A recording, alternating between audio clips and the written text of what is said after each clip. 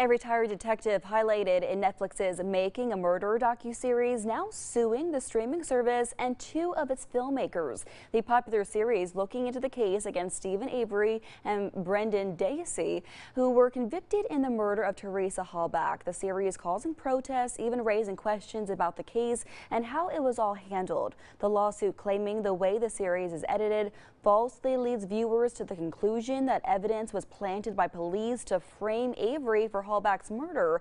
Netflix and the two filmmakers have not yet commented on this new lawsuit.